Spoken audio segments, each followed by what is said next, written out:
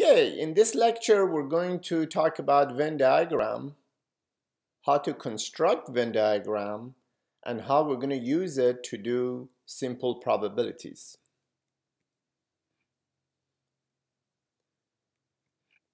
Venn diagram is used in statistics to kind of organize the relationship between the events in the sample space. Sample space is a collection of all possible outcomes. Now, how do we construct Venn diagram?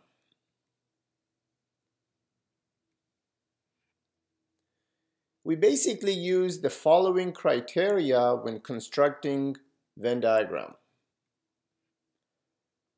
The sample space is represented in a rectangular shape.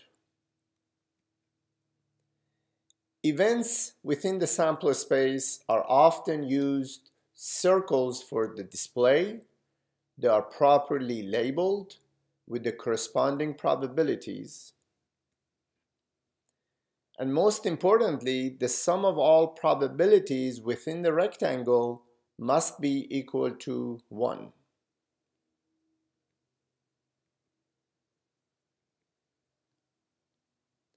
Let's construct a Venn diagram with two events A and B, and then clearly shade event A. So inside of the rectangle, I have two circles.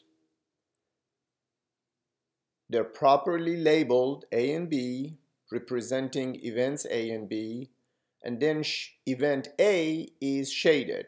That means circle A is shaded.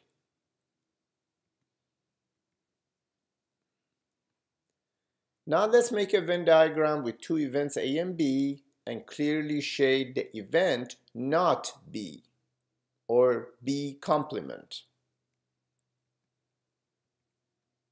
So not B or B complement will be outside of B.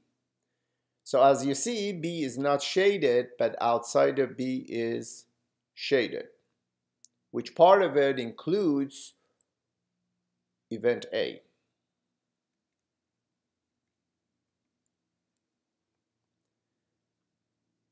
Now we want to construct a Venn diagram for two events A and B, and then clearly shade the event A or B.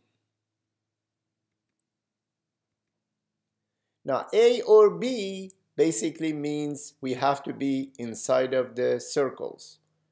So for that, I'm only shading inside of the circles with label A and B.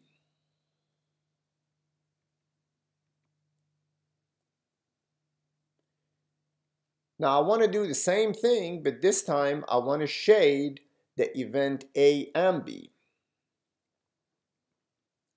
The event A and B will be the overlap of circles A and B. So I'm shading the overlap of the two circles, which is the yellow section in this Venn diagram.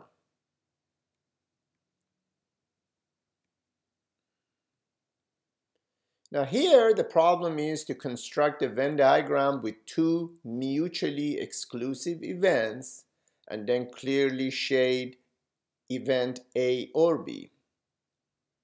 So mutually exclusive events, also called disjoint events, simply means those circles, they do not overlap.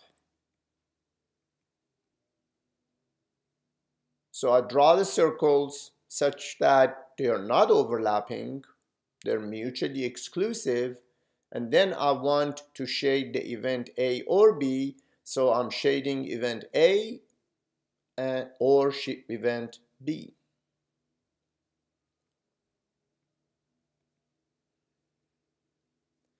Now let's construct Venn diagram with two events A and B and shade only event A.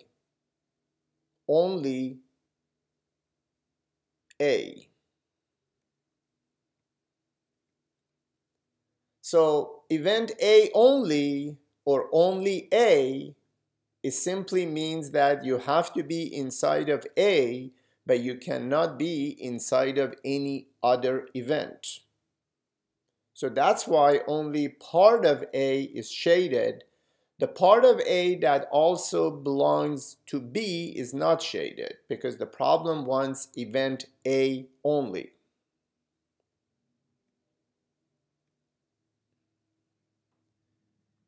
Now we're going to construct a Venn diagram with two events A and B and clearly shade the event A only or B only.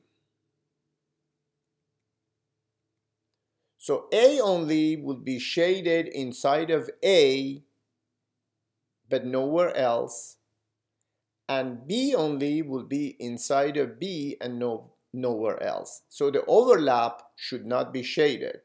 So as you see, A only and B only are shaded, and the problem is event A only or B only. So because of or, we consider whatever that is shaded.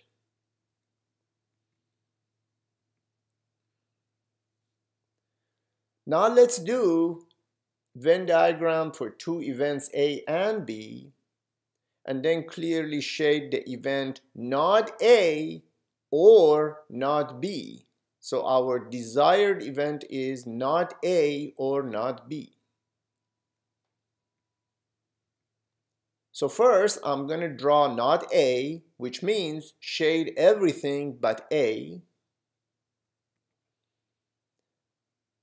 I'm going to do not B, which means shade everything but B. So you have to be outside of B for not B, and you have to be outside of A for not A.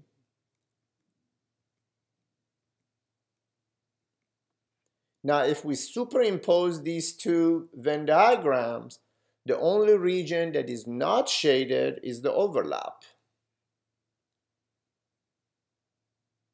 So this represents not A or not B. And since we're working with or, we take whatever that is shaded at least once. So basically, we're considering all the shaded region except the overlap, which of course is not shaded.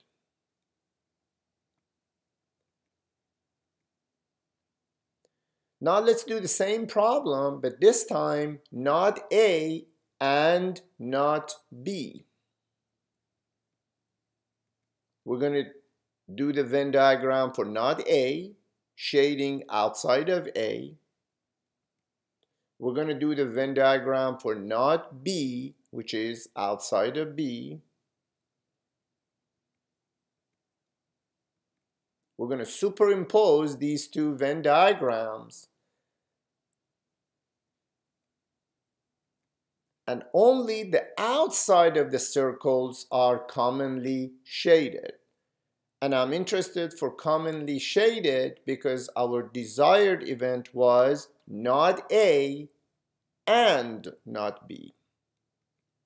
So when you're working with and, you only take the commonly shaded regions. So in this case would be outside of the circles.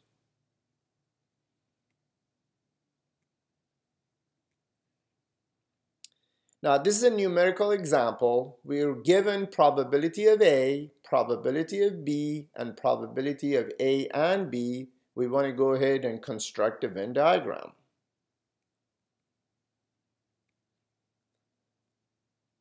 Now, probability of A and B is the overlap, so we start with 0.15 for the overlap. We subtract 0.15 from 0.7 to get A only, 0.55. And we subtract 0.15 from 0.35 to get B only, which is 0.2. But in order to be complete with the Venn diagram, everything has to add up to 1. So because of that, we need 0.1 outside of the circles, but inside of the rectangle. Now if you were to add all the probabilities, we get 1. Now, using last example, we want to find probability of A only or B only. Well, in my Venn diagram, I'm shading A only, I'm shading B only. But because this is an OR problem, whatever is shaded will be added together. So probability of A only or B only will be adding the two numbers, one for A only and one for B only, to get 0.75.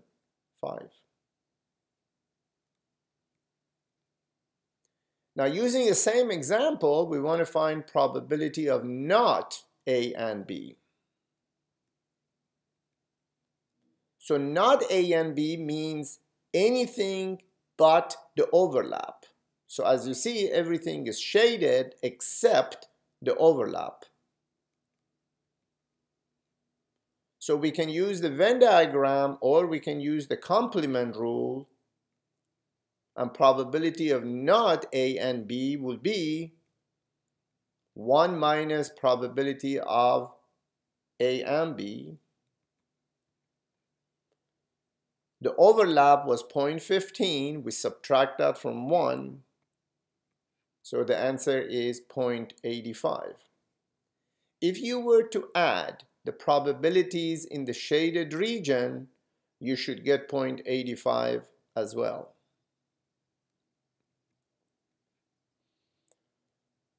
Now, in this example, we're supposed to find probability of not A or B.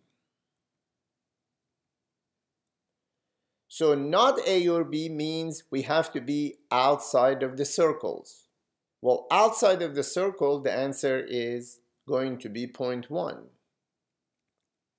So using the Venn diagram or the complement rule, we get probability of not A or B is 1 minus probability of A or B. The A or B will be some of the numbers inside of the non-shaded portion of the Venn diagram. Once we do the calculation, as expected, we're going to get 0.1. I hope this presentation helped you understand how to construct Venn diagram and how to use Venn diagram to do simple probabilities.